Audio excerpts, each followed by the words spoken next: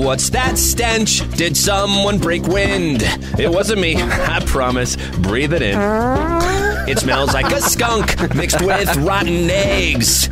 Oh, tell me, what did you have for lunch today?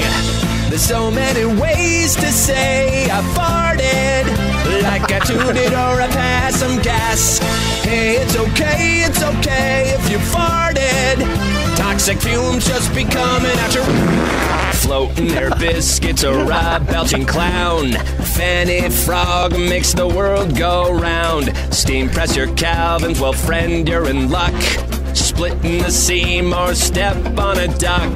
Some thunder from down under is fun. When testing in the Levi wind tunnel is done. And you can tell when a rattler is near, when you are hearing that roar from the rear. So many ways to say I farted, like a Pop-Tart or Powerpuff. Hey, it's okay if you farted. Even grandmas and grandpas make a fluff. You farted, I farted. Oh, man. What a way to start. I've seen Moana before a lot because my daughter loves that movie. I don't remember that version being in the movie. That is the Trevor Shand version. He sent. I knew I recognized that voice. Yeah. He sent that to me on Friday, and he said, "Here's my timely Moana parody." Is he still, the poor guy, still doing parody songs, or is it just for fun? Oh, at this point, I think he gets an idea in his head and he has to get it out, so I think this is what happened. He got something stuck in his head. He sent it to me. I was like, dude, I am totally playing that on Janky Town. And Trevor Shand's the guy we had on about 5 episodes from the Boo Crew podcast, and that podcast is amazing. Talks about horror, and they have a bunch of artists. They just recently had Kesha on. I mean, they have a bunch of big name people. Trevor Shand, imaging director of 16 stations on Intercom for the alternative market. The Boo Crew podcast is where you could find him. And if you guys just heard this high tweeter voice just a second ago, we have lightning in the house. How dare you with the tweeter reference? What's up, man? How are you? Base, how you do? Tweeter. What's happening? What's happening, man? Hey, so I was thinking about having you. Dave the King Mexico is unable to join us for this episode, so we asked Lightning. Is he dead? Does he have the 19? The 19. I like that. He is not dead. How come no one has remixed Paul Hardcastle's 19? 19. Oh my God! I haven't heard that. Because that song is 35 years old. That's why. I know. So 22-years-olds would have never heard it before. That is true. They'd be like, "What is this industrial song?" It's Get on awesome. the case. I will do that. 19. So Lightning graciously said yes, he would come and host an episode of Janky Town and kind of be our guest as well, because as I remember, we had you, obviously you're the godfather of the B Team, which kind of got everything rolling. I'm going to need this monster. Sorry, I'm just... No. It's going to be a long night. Do it. Hey, by the way, I saw you last night. You were working Yes, we are sponsored, by the way. Ungodly hours. How many hours are you working now? All of them. You are nonstop, my friend. You're nonstop. Yeah. It's a crazy schedule. I remember one time when I had a family. Yeah. But then...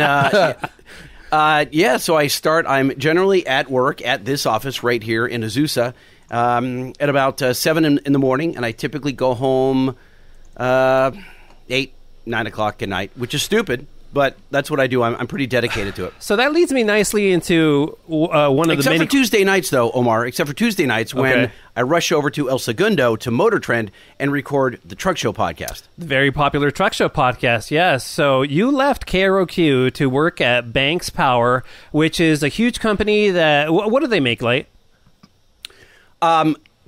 Today, we're most popular for diesel performance products. So if you have a big, like a full-size truck with a diesel engine, we make you go faster, or we make your fuel economy better.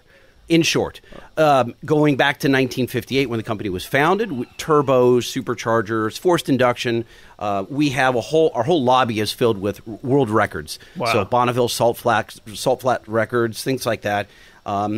And then our military would know this company for producing all of the engines that go in the Joint Light Tactical Vehicles. That's the JLTV, the replacement for the Hummer. So the big Humvee, right? We make all of those engines. So wow, do you do anything for four bangers? We do have a pedal monster. What are you driving?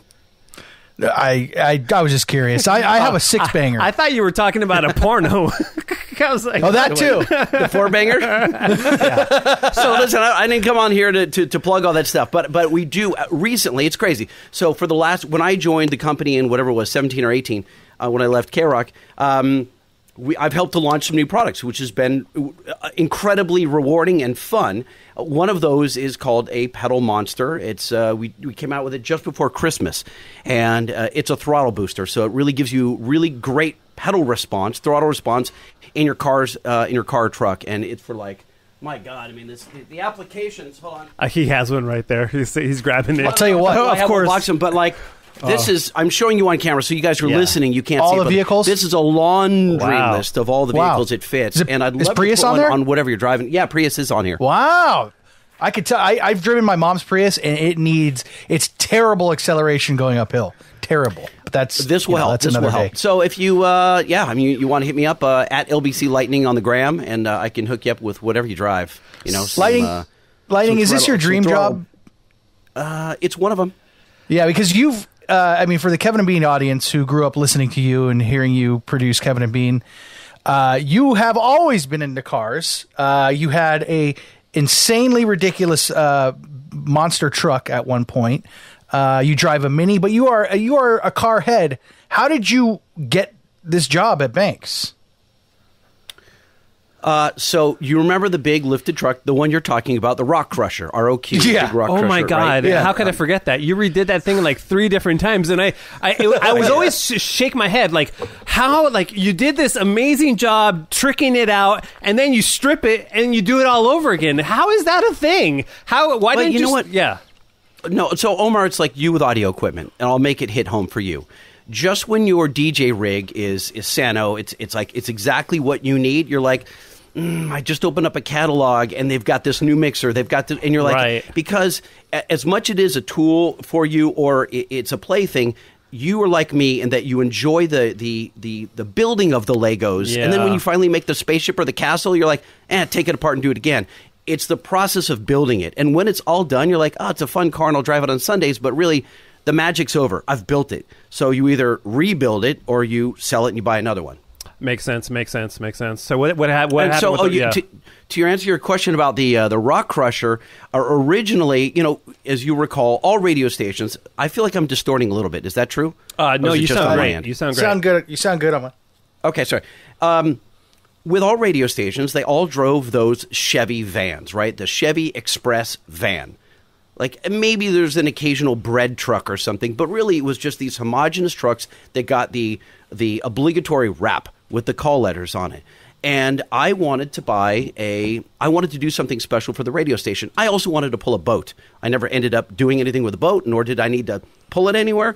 But I bought this giant dually, and I had it trucked in from Arizona. It was exactly the one I wanted, and I thought, I'm going to leave it bone stock and pull this boat. A month after I got it, I go, God, I'm going to start doing stuff to it. I want to take it to SEMA, to the world's biggest car convention in Las Vegas.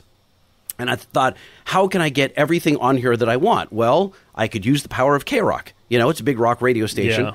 Most of the important aftermarket parts companies are based in Southern California and might have an interest in helping this project. So I went to Mr. Weatherby, the program director at the time, and I said, how do you feel about building this crazy monster truck that could go to Monster Jam and Off-Road Expo and the opening of this and Santa Anita and all these things, right, just to be a giant billboard? He says, and I showed him a rendering. I actually had it drawn up by a friend of mine. And I presented it to him, slid it across his giant, whatever that was, like oak desk he had there. And he looked at it, he goes, this is bitchin'. But we can't afford to do this. I said, what if I cover the cost? And he goes, well, I'm interested. I said, I'll get it all comped. Everything will be paid for. All you have to do is get the approval for me to have a big K-Rock on the side. And he called up Linda Feldman, the attorney. You remember Linda? Oh, yeah. Linda was notorious for saying no all the time, so I'm surprised she said yes. Not to me. Not to me. But Linda, I had been there. I had known Linda since she started back when it was Infinity, way back in the day, working for Mel Carmazon. Wow. And I'm going back a few, companies ago. Yeah. As it's now Entercom. It was Viacom and CBS and Infinity, whatnot. Right. And she said, look, we've never put K-Rock or a CBS-owned logo on a non-CBS-owned car or truck. Because if you mow someone down through a crosswalk, we're going to get sued, right? They have a big target. They have big, deep pockets. But she says, we've known you for so long. You've always done right by our legal team. If you go out and get commercial insurance for the tune of $4 million, you can put K-Rock on the side. Is that all? So that's all. Yeah, annual. I had to have $4 million of coverage. How much? Wow. How much was that a month? A month? A month. Yeah, it was. It ended up being $4,000 a year. Wow! Did AIS hook you up? I'm going to be pissed if they didn't. So I called Mark, the guy that I reported to, did commercials for at AIS at the time. Yeah. And he says, we don't handle that, but I do have a counterpart company, a sister company that does do that. All right. And they hooked me up with the insurance. Flash forward, I built the truck. And in the process of building the truck, do you guys remember Big Leo? I'm going back a ways. Like some of the early 90s listeners might remember Big Leo. His name was Brian Suits. Brian Suits is on KFI right now. I know who Brian Suits is. Yeah, he was Big Leo. Brian Suits, he was Big Leo, and also Squishy the Clown. I'm Squishy the Clown, and he was like super sexist and racist and everything else in the 90s, and he was an occasional character on kind of like around the same time as... the door's open. See, this is the joys of recording at home, Light. Anything can happen. My phone can ring. Omar's wife could come in. My daughter yelling. Her pants You're yelling at Cassie? Yeah. I'm recording, so, okay. I just wanted to make sure no stranger walked inside the house. Okay. Sorry about that. No edits. No edits at all. No edits, dude. Town. No, this is janky SF. All right. Sorry, Light. Go ahead. I don't even know. We were talking about Brian Suits. Anyway, so Brian Suits is a huge deal on KFI, AM 640 in LA right now. And a big military guy, whatnot. And anyway, so I'm backstage at one of Kevin and Bean's, I don't know, the comedy nights. April Foolishness. April Foolishness, thank you. And we're having a beer, and he goes, Light, what's going on? We hug, and we're hanging out because we're good friends. And he goes, it's like, hey, what are you doing right now? I go, well, I'm building, we're talking cars. And he goes, I'm building a big truck. And he goes, oh, you need to talk to a friend of mine. I says, how do you know anyone in the automotive world? He goes, no, I got a friend. His name is Gale Banks. I said, you know Gale Banks? The Gale Banks? Because if you're in automotive, you know the name Gale Banks for being on every magazine cover in the 80s and 90s and all that stuff. He goes, yeah, I'll set you up with him.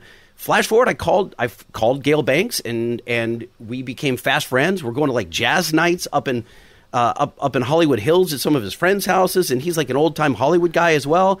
And it was hold on 1 second. Jazz nights. I said that. Isn't that crazy? Wait. Picture it, Omar. Okay. Did you enjoy the jazz night, or it was like Dave Cos up there, or like what was happening? So here's and we're going all these crazy tangents. It's fine. It's all good. I want to hear. Was Kenny G like rocking out up there? Tell me about the jazz nights, man. Almost. One of Gale's best friends is Alan Goldman. Now, Alan Goldman has a house up in Mount Washington and has converted this massive front room that overlooks the entire downtown LA area into a studio, like a legitimate recording studio, where all of these famous musicians come up every Tuesday night and jam. It's a giant jam sesh, and there's room for about 10 viewers to sit on this big couch, and he's got a full bar and everything, and it is the most beautiful JBL sound system, and it's insane. And so he has musicians that recorded the theme to Star Wars, like legitimate, absolute Grammy, multiple time Grammy winners that just jam, whether it's timpani or the cello and all this. It's insane. So he invited me up there. Picture Lightning walking in. He's like, "Oh, we're going to talk about cars," and then John Williams is dun dun dun dun dun. I'm telling you, it was that weird. It was, and it's this nondescript house on this nondescript street, and you walk and you go and you look around and you. Like in wonderment, you go, what the hell? And it's this amazing studio, and then people just start jamming. Wow, that's awesome. And so, no, I don't know anything about jazz, zero zip. And yet, I'm sitting here just in awe, and it's amazing. So, flash forward. So I start talking to Gale, and he needed someone to help with multimedia. He needed someone to help with social media, etc. And after the course of about you've been doing that for years at K-Rock, right? At that point, it was everything that I was already doing. But as you guys know, I was beating my head against the wall at K-Rock because everything we were coming up with, they were just, no, we're not doing this, we're not doing that, or how do we monetize it? We couldn't figure out. They couldn't get out of their own way, and that was an issue. And Gail says, here are the keys to the castle, right here, literally. Whatever you want to do, come over to our spot. We realize it's a massive jump for you, but give it a shot. He's like, you can probably always get back into radio. And I rolled the dice and went with it, And my wife's like, are you sure? And I tried it, and it's been awesome. It's been awesome. Now, I'm not going to say that I don't miss radio. I absolutely miss radio. I get to do the podcast, which keeps, those muscles working. Yeah. But, radio is, you're still in radio. You're with, Stryker and Klein. Yeah. And Muggos, you're still doing the K-Rock thing. Yeah. And you guys are over there. But there's no secrets. Radio is not on an upward trajectory, right? Wait, what? It's audio is on an upward trajectory. So the good thing about what you guys do, you're both on the production end. There will always be a need for what you guys do. Right. For making sound effects, jingles, voice talent, all the stuff you do, there's always going to be positions for you. But as far as just the regular host or new music discovery, it's not happening on the radio anymore. No, the kids are... It's happening on TikTok. It's happening on TikTok or just Spotify. That's how they're, definitely finding all the music. YouTube. YouTube. YouTube is the number one source of music on the planet. Yeah. So, but as far as talking and like you said, hosting and stuff, but not so much music, you're right. But talking and hosting, radio still, I think, has the live aspect going for it. Stryker and Klein are doing it live. Kevin and Bean did it live. So people like to tune in and listen to see what happens live. Dude, only for a while. I mean, look at Clubhouse. Are you following Clubhouse? No. What's that? Clubhouse has got like $1 billion valuation already. What's that? Wow. It's another social media type app, or what is Clubhouse? So what happened is these guys who were already serial entrepreneurs, I don't know their backstory. I did a quick dive on it, not deep enough. And they already had some pockets with some cash, and they were looking to do something. And when COVID first started, they realized that a couple months into it, people were having issues with going into depression because they weren't having any social contact, right? Right. Mm-hmm. And he thought, people aren't comfortable going on video, so what's the platform? And these guys got together and created a social platform for audio. And look it up, Clubhouse. So the thing is, they were brilliant in that they started it like Facebook. If you recall back in the day, the only way to get on Facebook is to have a .edu email address. You had to be a college student, which meant that the other people on it were equally or hotter than you. Meaning you were on it because you were a guy and you wanted to. It was the Facebook. It was your yearbook, right, for everyone in college. But you didn't know the girl sitting across from you in History 201. But you could look her up and you could match the picture and go, and you could get to her, right? And that's how exploded, because it was this, you knew all the cool people were on this platform. Well, Clubhouse launched the same way. They spread it out to a couple of influencers. The first person that I knew was on it was Chelsea Lauren. And Chelsea is the old photographer from the Red Bull Soundspace at K-Rock. Okay. You've seen her. You may not recognize the name, but she's an influencer because she, in the photography space in Hollywood, she photographs. Her thing. She photographs anyone and everything, but her deal is women in Hollywood. She is the first one to get a call when a famous actress or politician or anyone needs to be shot. They call up Chelsea. Wow. She's her demeanor, she's just amazing. I saw her on Clubhouse, and then someone invited me, and you have to be invited to Clubhouse. Right. So you can't just join. And the more people that you jump into Clubhouse, you earn points, and then you can invite more people. So it's interesting how they're doing it. They're making people want to get in who can't, and you have to earn your way in.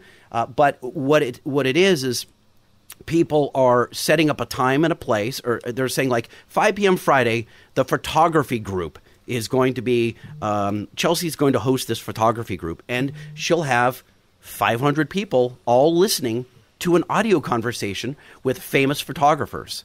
Wow. And what happens is the button where you can raise your hand, and when you raise your hand, she can make you a co-moderator. You ask her a question, and then she mutes you or pushes you out again. It's neat. And I'm not saying that this Clubhouse is going to take over for radio, but it is there are these new things that are coming out that are all finally chiseling away. I was there through all those years, Omar, as were you, sitting around that giant conference room table at 5901 Venice, right? Where we were being told by management that the Spotifys, the Pandoras, all these mediums, especially satellite radio, were not hurting radio, terrestrial radio. They were enhancing it. They were bringing more people to the table, and that was true. We weren't just drinking the Kool-Aid. Like, that actually happened. When satellite launched and Stern went to satellite, it brought new people in, so the pool got bigger. Yeah. But what happened is now it's finally starting to fracture, and it's starting to get more niche. And so you're listening to, if you're into photography, you're going to go where the photography is. Right. Yeah, and that makes sense. that's where you're going to hang out. And if that's on an app on your phone, that's where you're going to find your audio. Let's talk about a little bit about post Kevin and Bean life, and get your perspective on all the different shows that are out there. Including Bean and Alley Show, Ralph's, Kevin, now Kevin and Sluggo. Have you tuned into any of that stuff? Because I would get some. What's your perspective on the Kevin and Bean afterlife? And I also want to touch upon how active you are on the Facebook, the Kevin and Bean social Facebook group that there is. Before you answer that, I forgot to ask you one question. Before you went to Banks, how long were you at K-Rock? Just to give the listeners an idea of how long you were there. 26 years. Wow, almost as long. 4 years shorter than Kevin and Bean.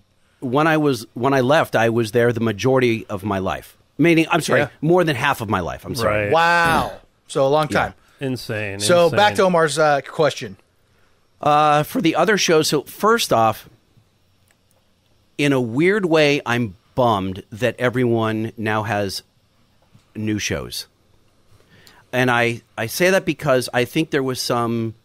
it's no different than when Michael Jordan left, right? Left basketball. Mm-hmm. And there was this... And he was... You had this wonderful memory of all that Michael Jordan was. And then he came and tried to do golf and then... Baseball. God knows what he did. Did he do football and stuff? Like, he was doing everything, Baseball, right? yeah. Baseball, sorry. And he just wasn't as good as the other players he surrounded himself with. And he should have... Now, he could have gone into management. That would have been awesome. But he didn't.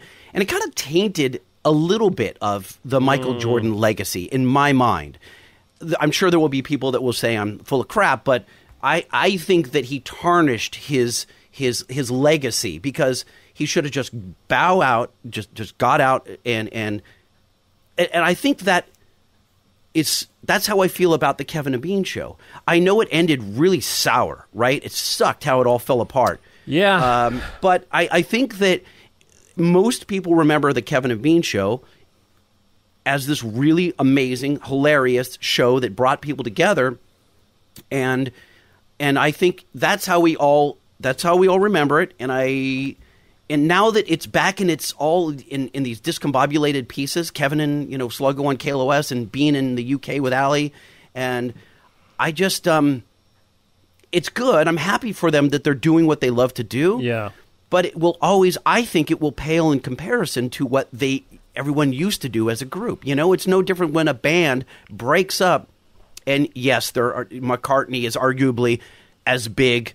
Well, no. Is McCartney as big as the Beatles? No, I guess he's not, right? No, I think the Beatles broke up. The Beatles broke up, and yeah, they're all still really talented. Kevin's still funny. Bean is still the quickest, wittiest man I've ever met in my life. Right. So these things are still all true, but the magic of the show is gone, and that bums me out because I would have liked them to just maybe... Am I a dick for saying stay retired? I don't know. No, I mean, it's one of those things. I get what you're saying, but for me, it's a more realistic in knowing that everything has to come to an end. And as a person, like for me, I would have loved to have the show go on as it was because I was having so much fun. And I thought it was a good time. However, I think certain people were just kind of done with that part of their lives. And so I'm not there yet. I love radio, and even though I'm at 16 stations, I'm still very passionate about what I do. But there might come a time, 5 years, 10 years down the line, where I'm like, you know what? I'm done with this part of my life. I need to move on to see what else is out there. I think some people came to that conclusion and they just had to move on, and then unfortunately, well, look, you're talking about Bean. You're talking about Bean, and that Bean was self-aware. Bean knew that he was ready to do something else, right? I mean, I think that was clear. He knew that K-Rock wasn't going in the direction that would make him happy, and he had the luxury of leaving to go find something that would make him happy. Right. And I think he wanted to stay in audio. It's what he does. What he's insanely talented at. There's no one better. Yeah. But, so I think that so on one hand, they're all great shows. They're all entertaining to listen to. I've listened to them all. We forgot to mention the Ralph Report, by the way. I mentioned that. That's the very first show I mentioned. I don't think you mentioned Bean's show with Ali overseas. Did you mention that? I forgot to mention that one. And are you listening to the same podcast that we are? You knew that Kevin went to KLOS, right? Did you? What? Did you shout that out with Sluggo? I did not hear that. That's weird. I'm gonna go back to the only podcast I didn't mention was our podcast because nobody cares about it. There's a YouTube show called Great News with Kevin Ryder and Mr. Mike Catherwood. I can't get past the lighting. Leave it to something technical. Yeah, totally. That lighting will totally just shun something because I can't handle. when you launch it. So Omar, I pull up to your house. I know what he's in. I know what he's going to say. Go ahead. Oh, do you? I pull up to your house in a beautiful Corvette with 3 wheels. Yeah. Right, and it's dragging one of the rotors in the asphalt, leaving a scar in the road. Yeah. And I go, "Here's your new car," and you're like, "Well, it's mostly cool." Yeah, but I'm not. Can you fix it? And I'm like, "No, you can get it fixed." And you're like, Listen, great. They didn't hit the ground running, if that's what you're saying. Not at all. They were dragging the rotor in the asphalt. Yeah, they were doing that. However, give it and I told Janky Town listeners last episode, give it a shot now. Now they have like little Chiron images now, and the audio's fixed, and I'm not sure about the lighting because I really didn't pay attention to that. But so far so good. I'm way into it. So what you're saying is now it's finally listenable. It's finally okay. they got it. They finally got in their groove, and look, I definitely busted check it out. Kevin on this. Like I have been. You did? I go. Yeah, of course. Man. I texted him like, hey, nice audio, buddy. What do you say? He's like, yeah, we're getting it fixed. And I'm like, hey, how about those? How's that red lighting on your head doing there, buddy? I love that you're calling him out on that. That's unbelievable. There's a time that I wouldn't have done that, obviously, but now I'm like, well, I don't care. No, for sure. Hey, tell me a little bit about your thoughts on Kevin and Sluggo on KLOS, because I had a chance to listen to their first couple of breaks because I just happened, coincidentally, I was driving around at the same time that they premiered, and I thought their chemistry on those first couple of breaks were great. But have you had a chance to listen to more of it? Yes, I have. Luckily, I had to go to an appointment the other day, and I was in the car at around 5 o'clock, and I was in the traffic. I think I listened to like 90 minutes worth. Now, I can't stand... I'll get what I can't stand out of the way first. Okay. I can't stand the color of the studio curtains. No. Well, they don't have video. I can't stand... KLOS has got to stop with the whole 7-minute breaks full of commercials. Like, that's not cool in today's age. They have to do like K-Rock's 2-minute promise or whatever, right? Right. Like, where it's only 2 minutes of break. I can't sit through 7 minutes and then a Stairway to Heaven and a Guns N' Roses, tune, waiting for another bit from Kevin and Sluggo. Having said that, their chemistry is amazing. Great. It's really, really good. And Sluggo is every bit as good as he ever was. I've said this many times. Good. That that Sluggo is incredibly witty, but he's a master on the control board, which doesn't mean anything that you listening at home, but you win. Your ears win because Sluggo is so talented when it comes to audio. He's a master on the control board. And flawless. And he understands what a morning show should sound like. And he's reproducing that. We're hearing it. He's passionate about radio. Like Sluggo loves radio more than anything. Yeah. And it shows. And he's witty. Yes, I'm a fan. So they're doing a proper morning show in the afternoon. Yes, they are. Yes, they're taking. I did not know that. I thought it was going to be. I thought it was going to be like music heavy. No, dude, they've already tried to call like Sam the Armenian comedian. Really? Which, by the way, I think we're supposed to call here shortly. We will. Yeah. No, we're not. Yeah. Hey, how dare you? If I'm on the show, we will. Yeah, absolutely, absolutely. I just gave Kevin Doto's number. Oh, nice. Yeah, so that'll happen. But yeah, to answer your great. question, they are doing a morning show-esque afternoon show. Yeah. Let me ask you: have you had a chance to listen to Mike Catherwood's podcast, Mikey Likes You, or are you into that fitness type of podcast, or is that not up your alley? I did listen to it, and it's not my cup of tea. Right. I think Mike is amazing and a phenomenal host. Yes. I'm a big Mike Catherwood fan. Yeah. But it's just not my thing. Cool. I think that's it, right? And no different than it's. By the way, it's no different than Mike probably doesn't listen to the Truck Show podcast. No, of course, it's know? the same. Yeah.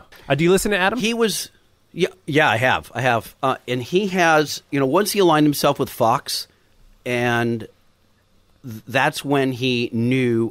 What I'm curious, honestly, as a guy who used to hang out with Adam and Jimmy, a lot.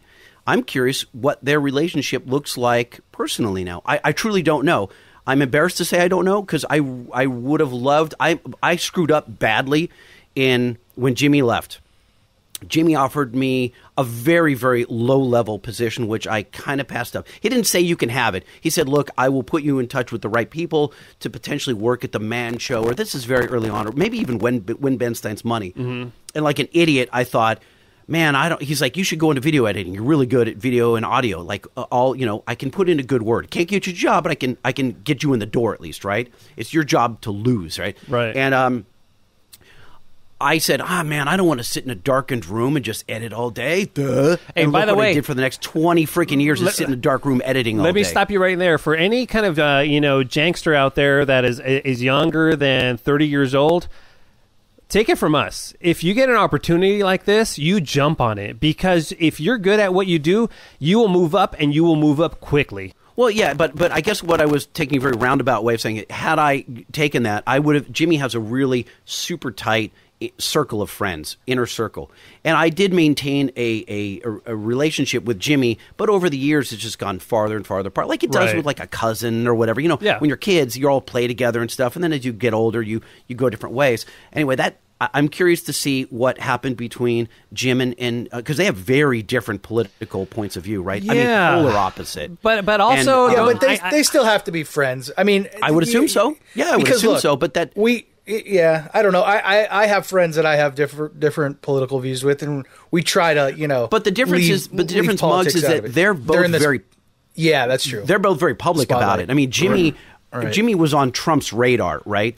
And Adam is on the hit list for the other side, the liberal side. So, but I think what Adam did is he knew what he was doing. Like Adam is very calculated. I thought, is very shrewd. A lot of it is like he's just trolling people. Like he's a little too over the top.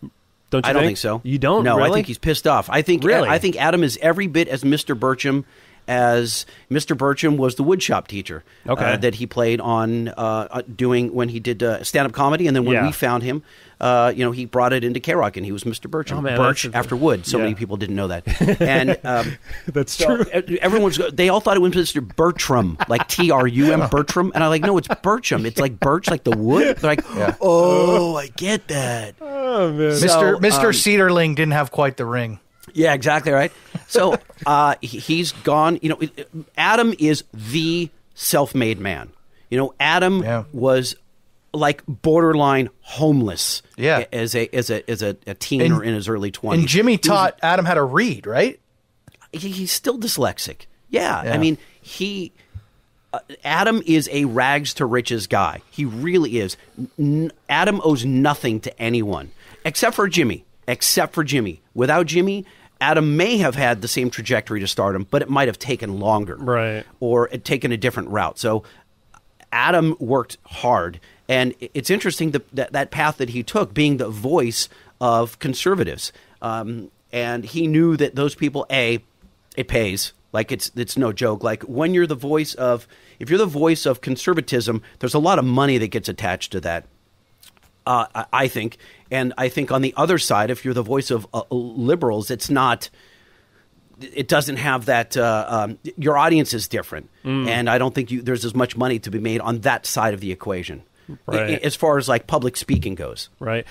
Speaking of Adam, a lot of people always hit us up because Adam is the guy or one of the people behind the K-Rock documentary that we were promised, and it seems like it's supposed to be out now, or what? What happened to that? Do you have any idea? Because I know you had a lot to do behind the scenes.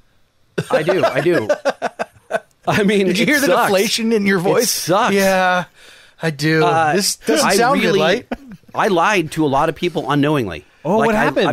No. When I say I lied, I was telling the God's honest truth. Like people were saying, because I booked, I think, all but one guest of the 90 guests that were in that. No way. Like Bono and Robert Smith and all those people? Yes. What? Yes. Oh, my God. Yes. Wow. I didn't know that. When I was moonlighting, I would be sitting in my office next to the Red Bull Sound Space. Right. And I was working for, technically, CBS New York. At some point, they transferred my paycheck from L.A. to the mothership of CBS New York. Yeah, you're a corporate man. And I was a corporate dude. Yeah. But it did allow me some wiggle room. I was able to do some stuff on the side they didn't know about. And one of them was... this documentary. And so Nate Adams, who is the director for all of Adams' documentaries. And so I was booking the guests and the interviewees, and Nate was directing. And he was hiring the crew, and Adam was bankrolling everything.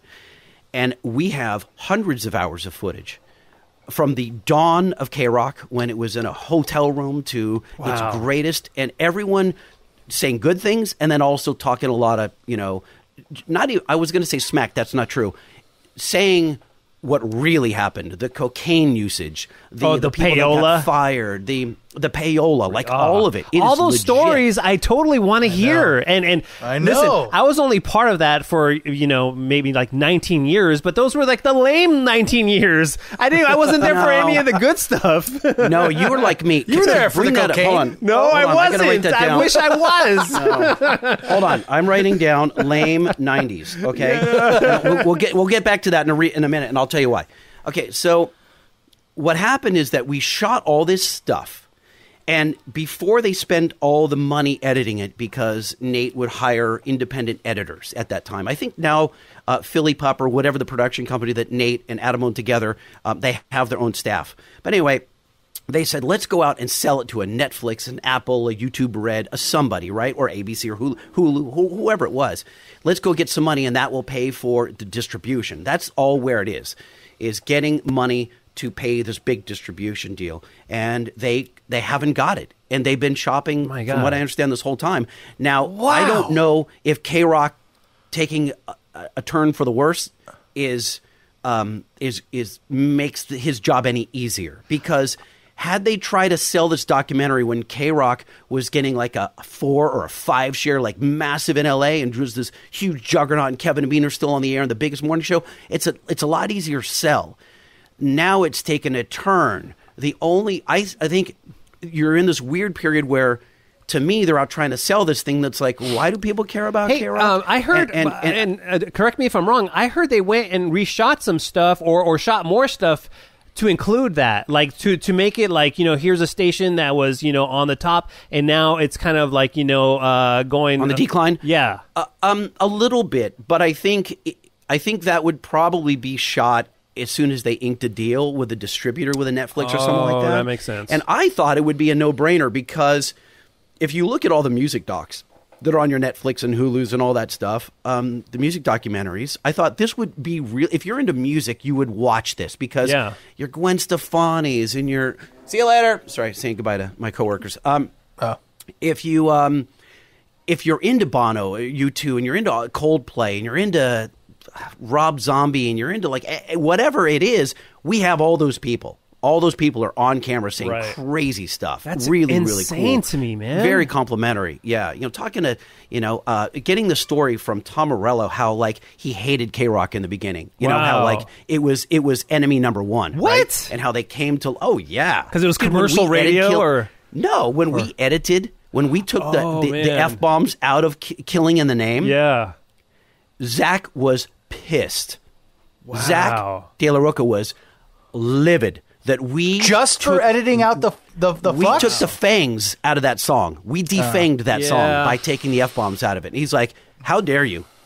And so that was ultimately how they remember how they got back at us at Acoustic Christmas that year. What? Zach De La Roca brought either it was someone from the side stage or from the audience, whatever, and basically it was dry humping this chick on stage. Oh man! And we're like, dear God, what's happening right now? What's happening? And he was just, I don't know what was going on, but like they were trying to get back at us, for doing that. Even though they're playing our show, I think they were strong-armed into playing Acoustic Christmas.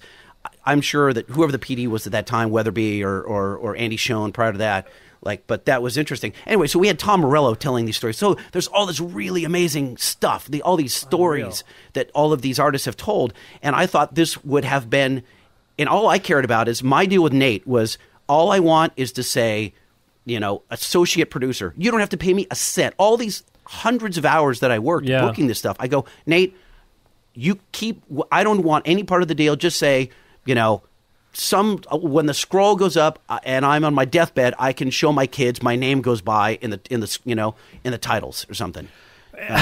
Even you just talking about this is giving me goosebumps. I cannot believe that they're having problems selling or marketing this thing. Do you have a background in marketing and promotion?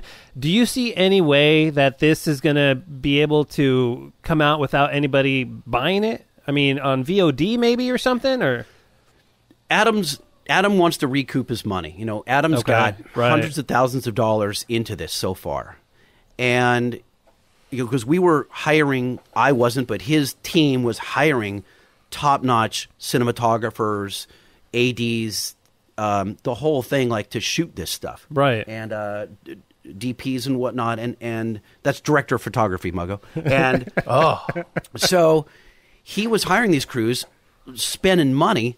And he's got to recoup that. So I don't think he's going to let it see the light of day until he's got a clear path to a payday, or at least breaking even, in my mind. Wow. And, they're not going to go like old school where they just put it on a DVD, because that doesn't exist anymore, right? Or any kind of a pay-per-view or whatever. You put it on you go to Netflix and they say, we'll give you $1 million for the first 3 months, and then every we'll give you 1 penny per play, whatever the deal. I don't know how that stuff works, but something like that will have to happen.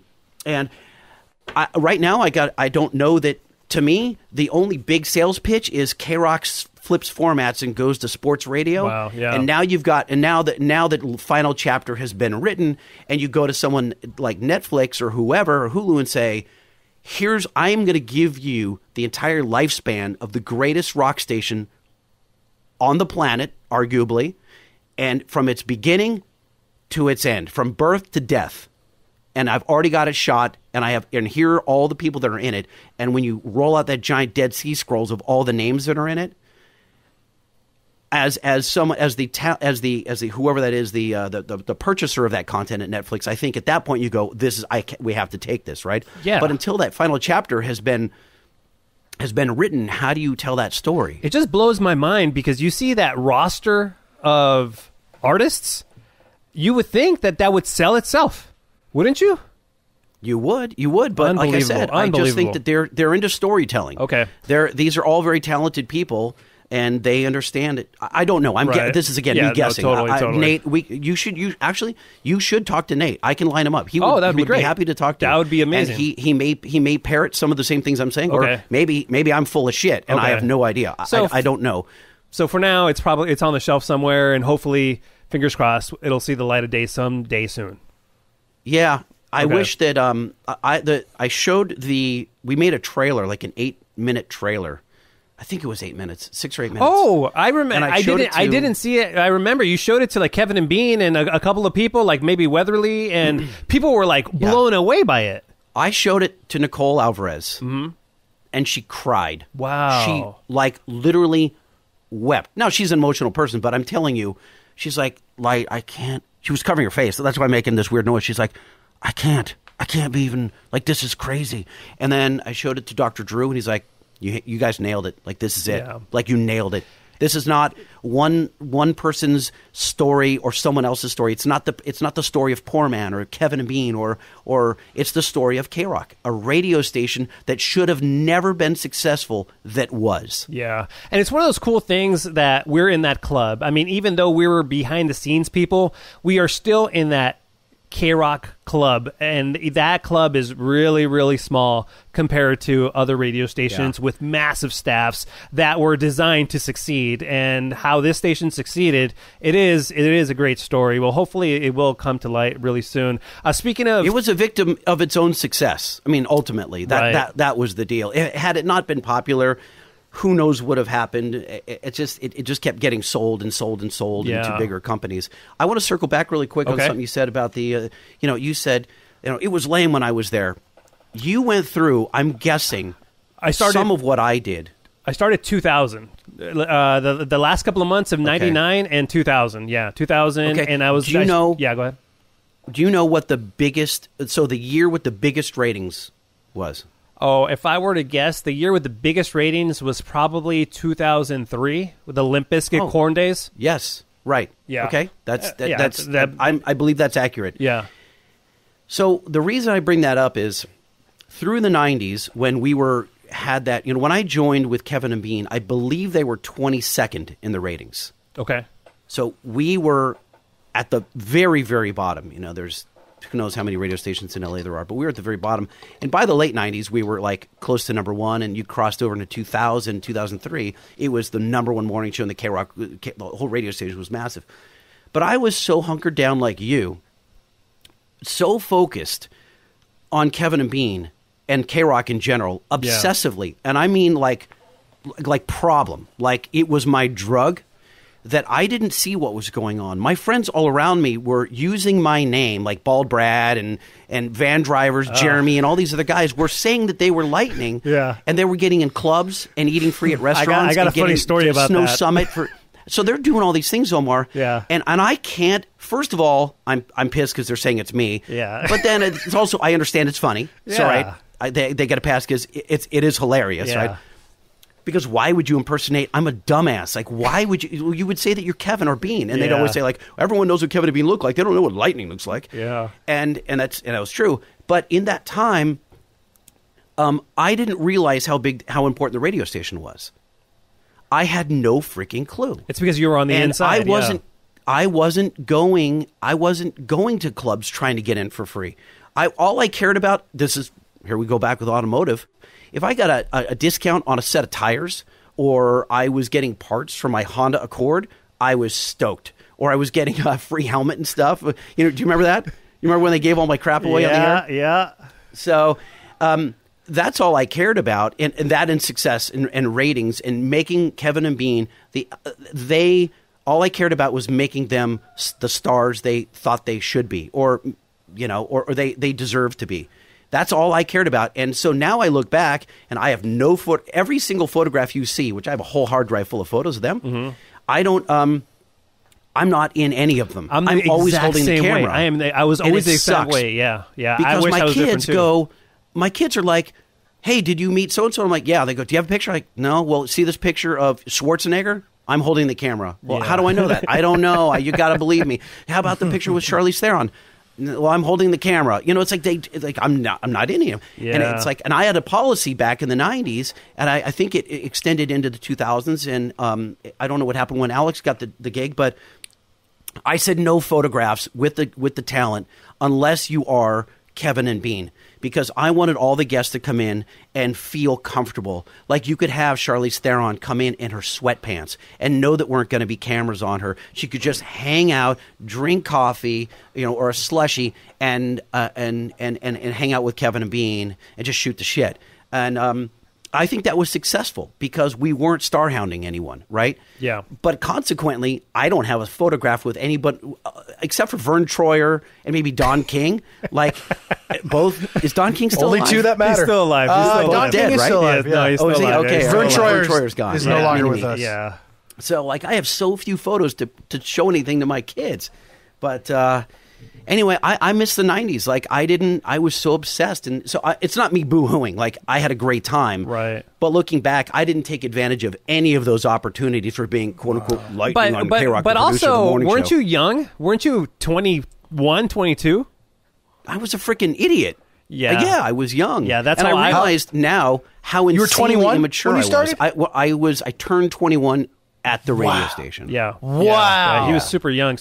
Hey, by the way, you grew up there, dude. It's so funny because I did very similar to what Lightning just described. I was running the board, and we had like Smashing Pumpkins in, we had Dave Gahan in, and I would never go and take a picture. They would come in, and Kevin, this is when Bean was already doing it remotely, so Kevin would step out to the other side of the console, and they would snap a picture, and I would just keep my head down and be polite, and that was it. That's what I was there for, and I kept it. It's very funny that you say professional. that Dave Gahan. I say we, this group on this podcast, we're Depeche Mode. Well, I don't know, Muggos, are you a Depeche Mode fan? Absolutely. Okay, yeah. I mean, Depeche Mode in the 80s and the early 90s was the biggest band in the world. Yeah, and here's Dave Gahan and Martin Gore sitting across, literally from as close as I am to this monitor right here. I mean, I could touch his nose if I wanted with my fingertip. Yeah. And I just all I can do is listen back to some of those interviews and go, well, I was in the room, and in some cases I don't even remember what I was doing or where I was. I'm like, I go, I must have been there because I recorded it, but it's just this weird. I have no. It's that part sucks. Quick Dave Gahan story. So I was running the board. I had been answering phones at K-Rock for maybe a year and a half. I auditioned for the Kevin and Bean board opposition. I got it, and about 3 weeks in, Dave Gahan comes in. I think he was promoting Exciter. I forget. And everybody in the room leaves. Dave Gahan is sipping coffee, and I'm super nervous. And the interview is done. And he kind of sees me like I'm looking up, and he sees that I'm like tense up. He's like, hey, you want a picture? And I was like, yeah. He had mercy. He had mercy on you. Yeah, totally. And I still have it. And oh my God, I might have it somewhere. No, I don't. It's upstairs. Yeah. But he's wearing a shirt that says "Fuck you, you fuckity fuck," and it's awesome. Oh yeah. Was that awesome. the shirt that was it wasn't the Johnny Cash shirt, right? No. This one it just said "F you, you effity f," man. Yeah, it was awesome. Yeah, one of the best times ever. It was Dude, best I times remember ever. sitting in the studio when Dave Gahan is talking about using heroin. Like this is way before Exciter. Yeah. When he's coming clean, and we had a lot of interviews. I'll never forget the guy that came in and accused Courtney Love of killing, Kurt. Like that was. I was like, my God. that was one of those moments where I'm behind the console, sitting behind Kevin. And here's this guy I don't remember his cockamamie story, whatever it was, but he really, truly, he had written a book about how Courtney had plotted the murder of Kurt Cobain. And I was listening, I'm standing there having this weird out-of-body experience going, I know right now that there are hundreds of thousands of people listening to this interview because we had teased it. And it was, of course, at like a prime hour, this late 7 o'clock, 7:50 or whenever it was. Everyone's on the way to work, and here's this guy accusing Courtney Love, who had a hole at the time with she was having massive success, accusing the world's favorite, singer, Kurt Cobain, of she's accusing him of whatever. He's accusing her of murder. And I'm thinking, and I look out the window. We're on the 9th floor of our Burbank building, and I look down at the 134 freeway that travels through Burbank, and I go, every third car down there has got to be listening to this because he's accusing this woman of murder. It's this crazy thing. I'm going, and I felt like the whole, I don't know, it was this weird experience that I was having that I knew everyone was listening. Normally you didn't pay attention to anyone listening, but this guy was saying something that was so inflammatory. Right. That I knew, I don't know why I remember that moment, but I'm just going, he's accusing this woman of murder on the air of all, and everyone that was listening to K-Rock was a Nirvana fan at that time. I don't know. It was just weird. Maybe I'm not doing the story justice, but I personally had a really weird experience. Everybody has those moments working at K-Rock where you think wow, I am witnessing history right now, and you kind of that's what it was. Yeah, you get that's blown. What it was. Yes. Yeah, you get blown away in the moment. I should have just said it like that. I witnessed history. Boom, and that was it. Yeah, I should have just said that. No, but I understand my totally. Fucking long-winded stories. God damn it. No, but I totally get what you mean because there have been those times and those moments are just cemented in your brain, and they might not. I mean, they're definitely meaningless to the Kevin and Beans of the world because they have so many. But for you particularly, that for some reason it just stuck with you, and I totally get what you're saying, man. That's crazy. So can I also tell you something that I had admitted? I've told my wife and my kids, but I don't think that they I don't think they either understand or. Are you coming out of the closet? Lightning, you're coming out? No. It's like the dramatic pause when I reveal something. I like that Muggs and I, we both jumped to you coming out. Because we all think the same way. I would have said the same thing. Yeah, totally. Absolutely. And if I had a drum roll, I would have played it. 100%. The rim shot. Yeah. I have PTSD because of that happened in that room at Burbank. Like legitimate once a week for since to this day to like I think like probably this last Monday night I woke up in a cold sweat with PTSD from that studio, pulling carts off the wall, putting them in the cart machine, and nothing plays. And I'm pulling every cart off the wall, and nothing plays. And I'm putting CD and CD after, and there's no Kevin and Bean. It's just me there, and they're on like remote running somewhere. Best of or a remote. And no, they're a remote, and I'm turning up every pot. There's no audio. And eventually, I just have to where my dream ends every single time is when I have to turn the mic on and I have to talk and tell LA that I have nothing to play. Oh my Lord! And it's awful. And I'm telling you, it sounds funny because if I'm in your seat listening to me tell the story, it's hilarious. It does not sound funny to me. I wake up once a week in this god-awful sweat, and I'm pulling, I'm frantic, and I realize that PTSD is a real thing for many people who have seen war. I'm not pretending to say that. Don't be silly. What I'm saying is, for me, I legit wake up because I would get so stressed. I think I've also told. We'll save this for another podcast when you're. We're going to have you on again for sure. And I have another time when Jimmy had to. I was like almost suicidal, and Jimmy had to come over. My wife called Jimmy and came over and like talked me down. It was really awful. Oh yeah, I've heard that story. Yeah, okay, so maybe I've told that before. Yeah, but, no. Personally, I don't think you've told listeners. Oh, okay. That's gnarly. Awful. We'll save that for another podcast if you have me back on. But no, absolutely, and we will because man, we just so far, we've been recording for an hour, and it's only seemed like it's been like 10 minutes because of all the great stories and all the reminiscing, and I love all the nostalgia that's building up in me. It makes me feel good right now, so good. Yeah. I want to ask you about the Soleil Moon Frye on Netflix. Show. It was called something in the 90s or Here's the 90s. What is it called? Kid in the 90s, right? Kid in the 90s. That's it. That's what it is. And you popped up in the documentary. Isn't that weird? I mean, let's be honest. It was for 1 second. But I think still. it was like 2 seconds. By the way, whatever. Just on you get residuals. on a side note, I don't know if you thought the same thing, but when you screen capped it and you put it up on your social media, I thought, what the hell is Gavin running the board at K-Rock? What, Gavin, as in, my kid? Your kid, wow, yeah. really? I thought so. Yeah, I think, man, he looks so much. I'm so young? You're so young. Yeah, you were so young. Yeah, totally. I mean, the first person to hit me was our friend Cody Black, who still works at the station in the internets department. And he sent it to me. I'm like, what? Oh, I didn't remember that. All I recalled, he's like, hey, I saw you on TV in the Soleil Moon Frye documentary. And as if it was like no big deal. I go, what are you even talking about? And so, we have Hulu, so I watched it. And I had to skim through it like 5 times before I found myself. Because it was so quick. He's totally lying. Like, it totally pulled my leg. And then I found it, and it's part of, I see Adam Carolla, we got Soleil Moon Frye in here to talk about addictions. And then she pans over. It's Soleil Moon Frye. She shot her childhood with her own video camera. Mm-hmm. And that you follow her through her growing up and her breast augmentation or reduction, I should say, and all that stuff.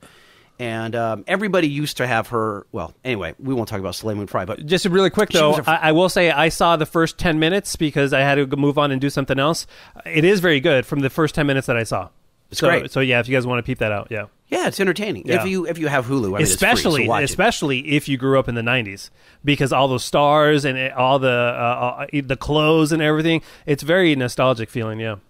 Yeah, for sure. But anyway, so she was shooting, and apparently just pans over to me, and there's my dumbass behind the board, looking down as I always do, and I'm studying the board, making sure I get everything right.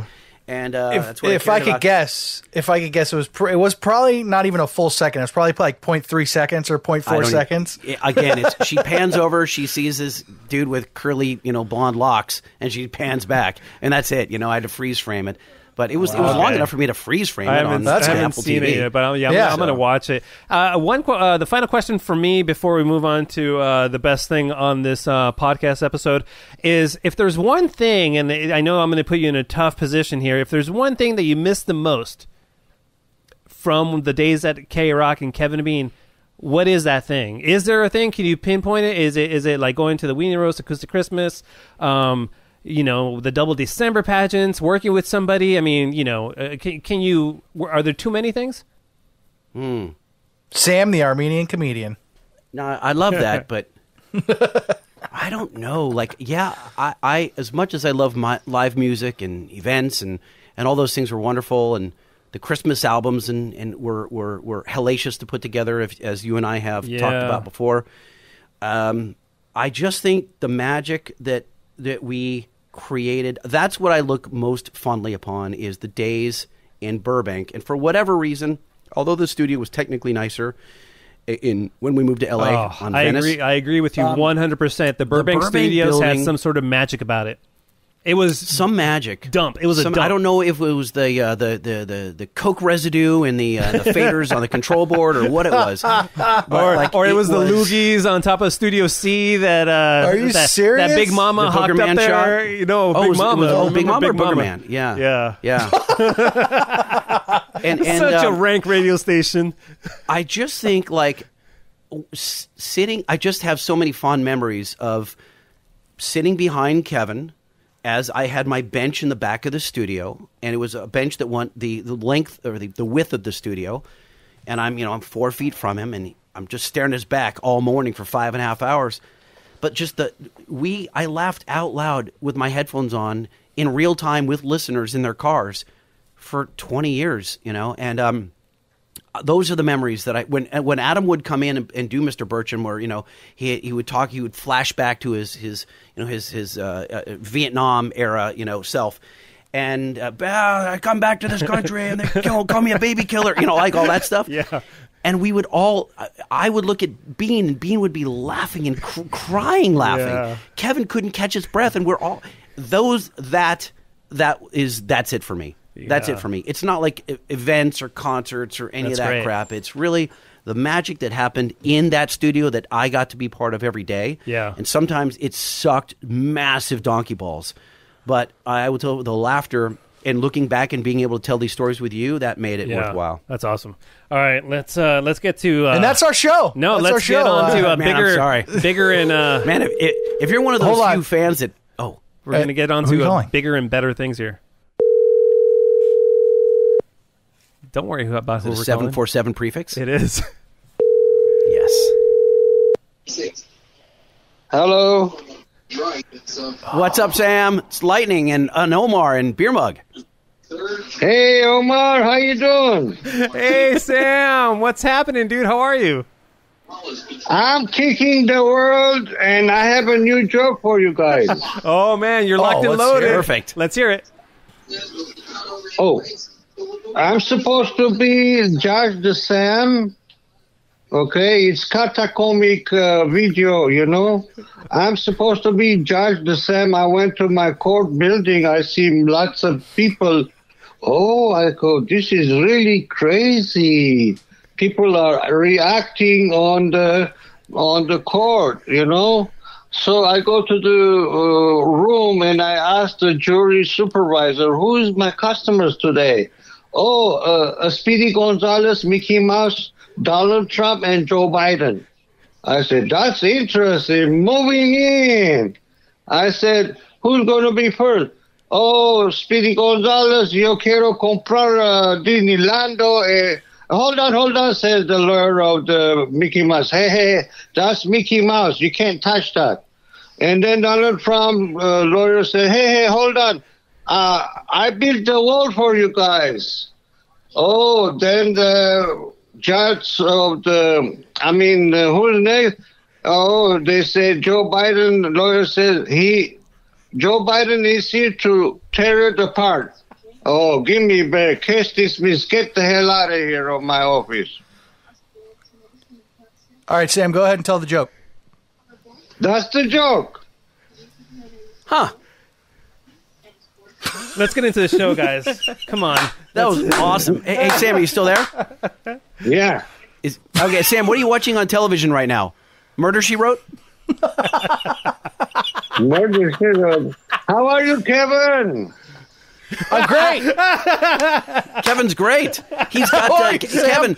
Sam, I'm working with Sluggo talk now. about Kevin. Talk about the your new show with Sluggo on KLOS. Yeah, Sam. I don't know. I'm on KLOS now with the Slug Monstrosity, and we talk in and out of Motley Crue, some Eagles sometimes, some stuff that K-Rock used to play.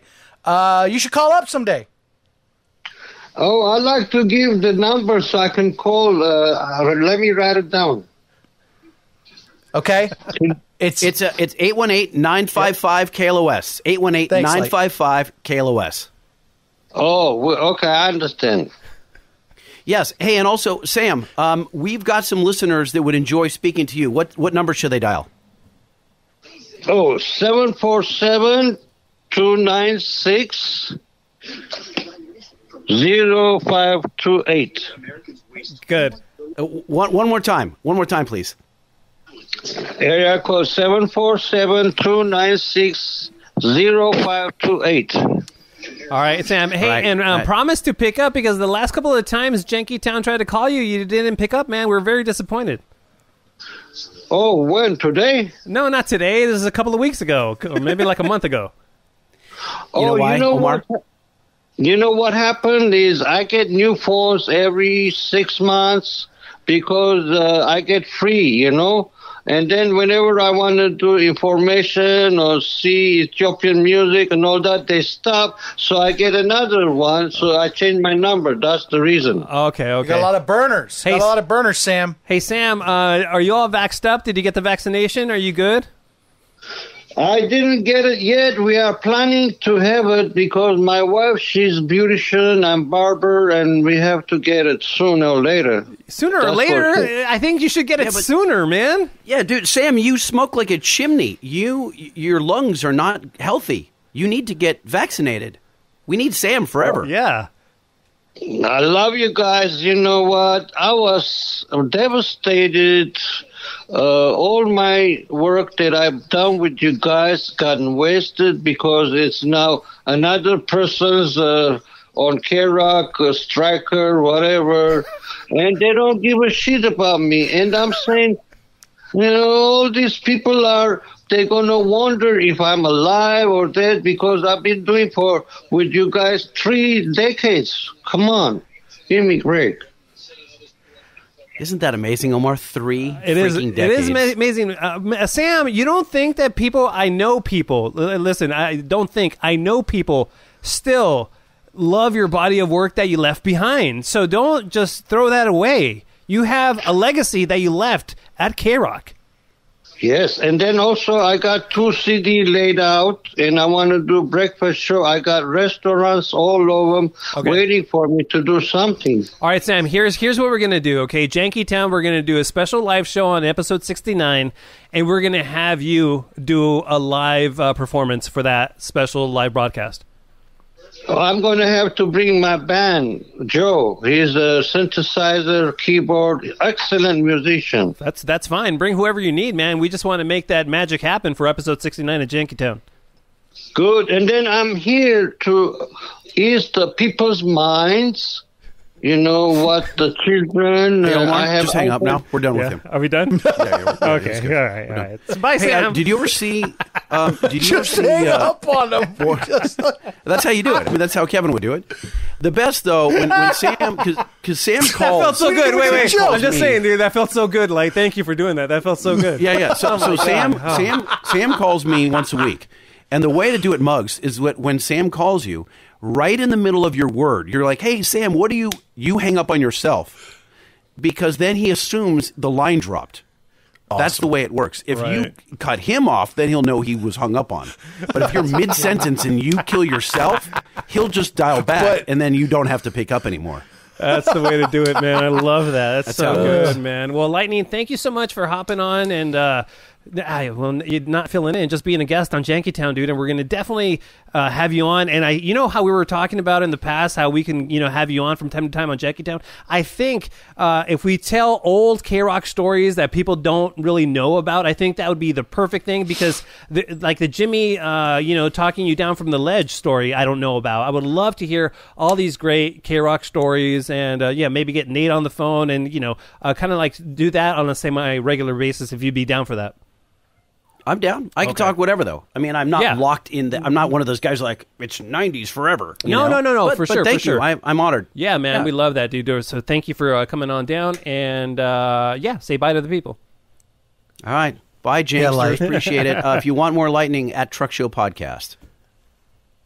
When you come back next time, Light, I have a bone to pick with you. Oh, do you still want to do that? Wait a minute. Wait. Time out. I forgot do that now? I forgot about that. We'll do that now? You gotta do that now. After we wrap it up? All right. Okay, wait. Hold on. Okay. Let's get into the show. All right. Whoa, wait. We haven't gotten into the show yet. That was our intro. That was our pre-talk. Oh wait, this thing. That's a have you record? not done your? Wait a minute, Omar. Have you not done your 85 minutes of print shop talk yet? Not yet. Wait a minute. Okay. That's really our intro, Omar? That's a new record. That was pre-show. That was pre-show talk, man. Come on. That was pre-show? That's like 2 hours. That's how we roll, man. That's how we roll. That's what? That means that the body of the show's got to be like 37 hours. Like if it's in proportion. All right. Do we just want to call it quits then? Is that what we want to do? That's why I kind of... He's got a bone to pick with me. I got to hear about it. How did I offend? All right, hold on. Well, you see, because that was all the pre-show. Now we got to get into the top in the show. We never even played the intro of the show. Here we go. Oh dear Lord! Janky Town, hit the ground. We can get the janky poppin', that's a sound. We make your frown go upside down. It's getting janky, the greatest pound for pound. What up, Muggs? What up, Dave? What up, O? What up, James? What up, Muggs? What up, Dave? What up, Light? What up, O? What up, James? It's getting janky. It's getting janky. It's getting janky. I love it when we jank around. It's getting janky. It's getting janky. It's getting janky. I love it when we jank around. Janky! I heard that hit number 1 on the Billboard hip hop charts. It did. It did. Yeah. My mind. That's right. This is Janky Town episode number 31. Thanks for tuning in, and we'll see you later. As always, you can play the outro. Hit us up on the email jankytown69@gmail.com, and always the Jank line is standing by for you. That number is 855-JANKY69. And now here's Beer Mug with more. Lightning, next time you come on Janky Town, I have a bone to pick with you. Take care. Do it now. See you later. The show's over. The show's over. Listening. You got to wrap it up. Do it, man. No, Come on. Do it. No. All right. On the real. What did I do? Hold on a second. I thought that after our French kiss, we were bonded forever. Oh, that's I know. right. I'll never. You guys smacked down. I still have pictures of that. You were wearing like this, like this white faux fur coat. It was amazing. It disturbs me that you can remember what I was wearing, but first off, that was my only. Your skin was soft. My only in my whole life. My only homosexual experience. Yeah, it was my best homosexual experience, and only. Well, how many? I appreciate that. That's weird. Yeah. So what's your bone to pick with me? What did I? How did I offend Beer Mug? Well, I was scrolling through Instagram as I'm known to do, and who isn't nowadays. And I see all these people that I follow, 3 of them being these pretty professional, high up, well-known jiu-jitsu guys. And Lightning, I don't think I will never forget this, but you might have forgotten some details. But do you remember when we shot the video MMA Beer Mug about? I would say it was like 2009, 2010. Yes, I remember the session very well. Okay. Well, for some reason, I have no idea where that video is, and I don't know if that's your fault or who owned it. It's CBS at the time. Where is that video? Originally, that video was put up on a proprietary player that CBS owned. Then, because we wanted YouTube and they wouldn't allow us to use YouTube because they couldn't monetize it. And then we eventually got authority to put it on YouTube. And then somehow we lost our access to that YouTube channel. I don't recall why or what. And so we had to re-upload everything to another YouTube channel. Somebody just couldn't remember the password. They were like, I forgot it, man. I don't, honestly, the whole thing's ridiculous. And every time we lost video footage. So then I re-uploaded it to YouTube. And then I think in the transition somewhere between CBS and Entercom wanted to erase everything that had to do with the former morning show. And that was some of that content I think was taken down. Oh, yeah. I believe that raw video would have been like an MP4 file is on a hard drive in Cody's office or Carlos's office at your Wilshire building in a drawer somewhere. Now, raw meaning pre-edited? No, edited. Well, all the raw clips, I saved everything. Okay. So I would have shot that on a mini DV recorder. That's how long ago that I think that was. And then I put it. No, I shot that on my personal recorder. But hey, it doesn't matter. The point is that those should be the raw files and the edited piece. MMA Beer Mug should be at your building.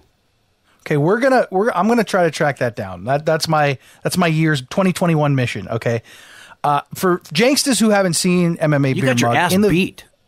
I got my ass fucked up. I got triangle. Legitimately, this was like you got knocked out. Not knocked out, but you got your air. No. Gasping for air. No. Omar, or Light. I got knocked out, and you didn't get up. You're the reason.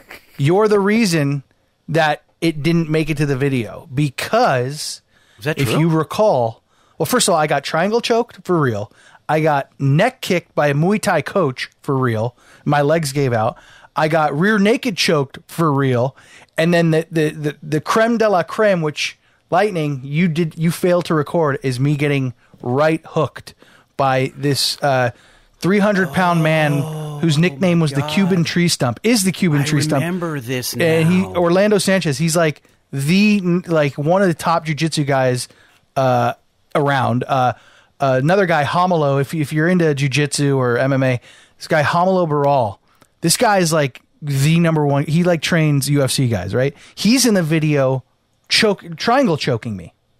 And then Alberto, who was in the UFC, whose gym it was, Alberto Crane, I think he gave me a rear naked or something. But anyway, this video was awesome, minus the fact that you forgot to record the knockout.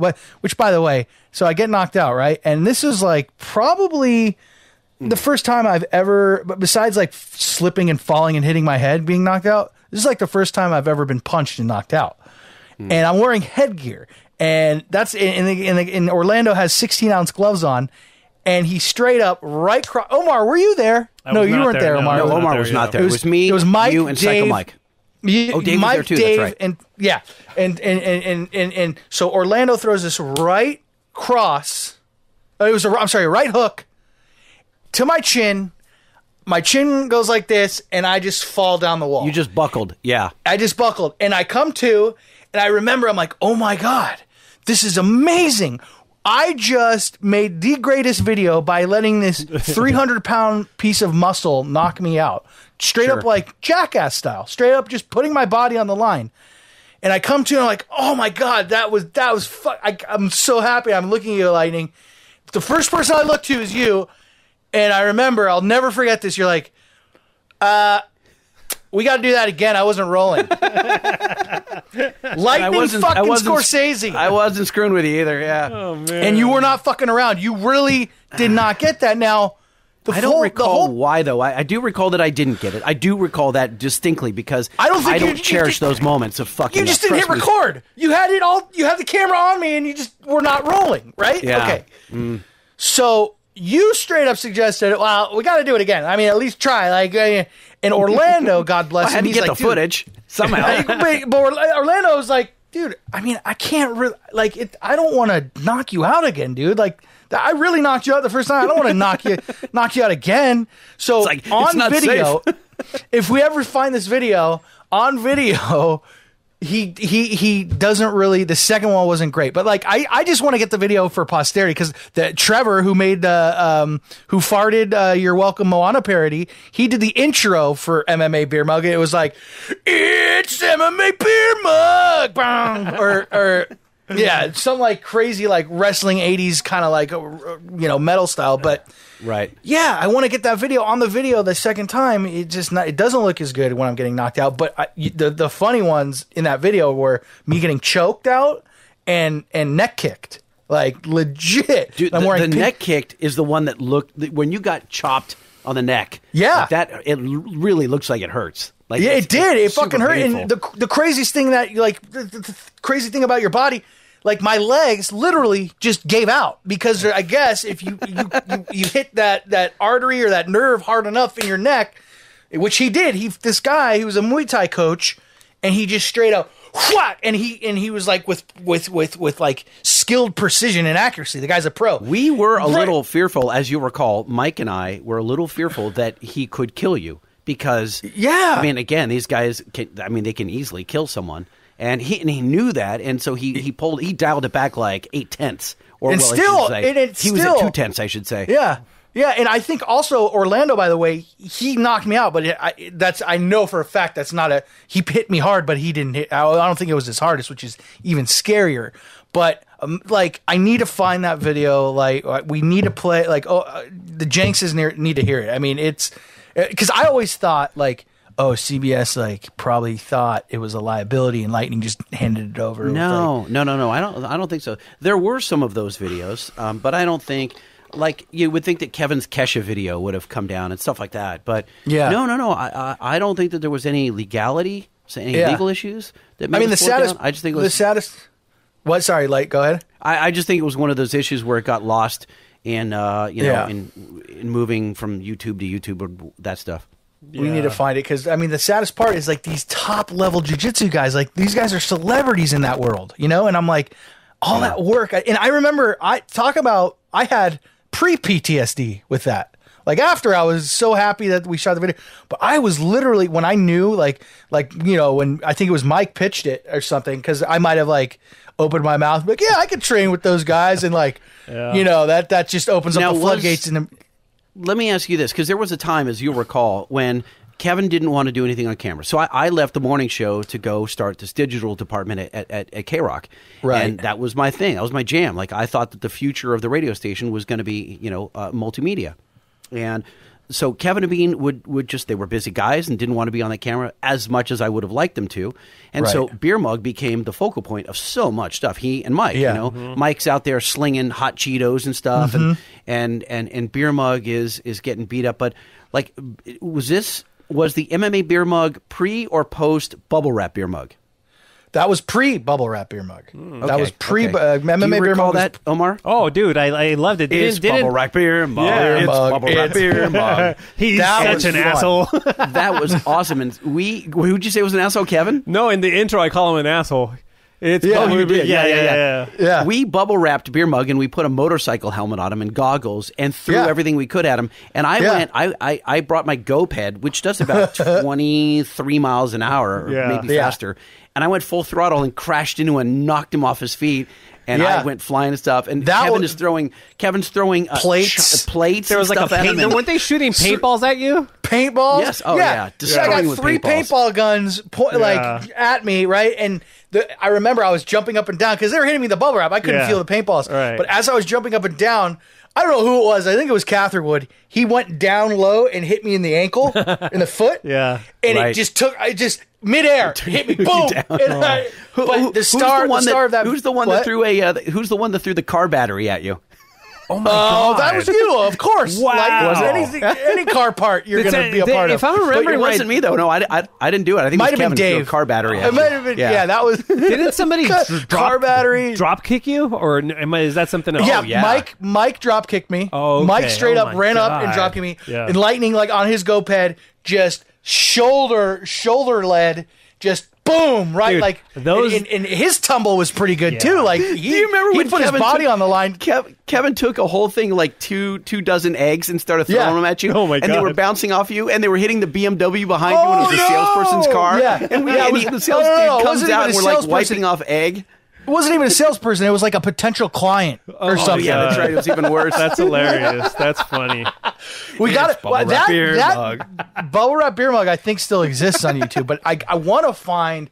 And then we did a second, and you might have been there. Like we did a second MMA beer mug, but this video, it was cool. It was with Is the Chad rest George, of the who's podcast just you describing beer mug videos? Beer mug? Yeah, we need to do a podcast of beer mug videos, dude. I'm telling you, we gotta find and that's the thing. I don't we're know if saying, it's going to translate. I got to be honest, Muggs. A lot of that video, I know that you're kind of waxing poetically about this video, but I think a lot of it's going to be like, ooh, ah, boom, bah, it's going to say like a cartoon. Yeah. It's not going to. There's not a lot of dialogue where you're. That's true. Except the intro, the ooh ah it, and then the outros. But I mean, probably. But yeah, that was a good time. Well, but I'm sorry that I didn't shoot that. I didn't realize that you would have been harnessing this hate, this yeah, Forever. for me for all these years since I missed that. I mean, that's not the only time that I wasn't rolling accidentally. There was a soccer player in like '94, some guy that I thought I was rolling for, or that I either didn't record on reel to reel or I taped over. And Kevin held it over my head for like 4 years. He's like, it's a soccer well, player. what Get about that over one it." interview that you didn't record? Oh my God, they love doing that. They would dude. they would yeah. just bust balls like no other. Oh, forever. You would never live it down. Whatever, God. the one thing, you could do a million things right. And then that one thing, Kevin and Bean knew how to just keep reminding you of it. Oh yeah. Oh, they knew your pain point. They knew it better than any chiropractor ever would. Totally. Yeah. Oh my God! All right, Light. Thank you so much for joining us. This time, Bye's for real. Bye. All right, okay, bye. Later, Lightning.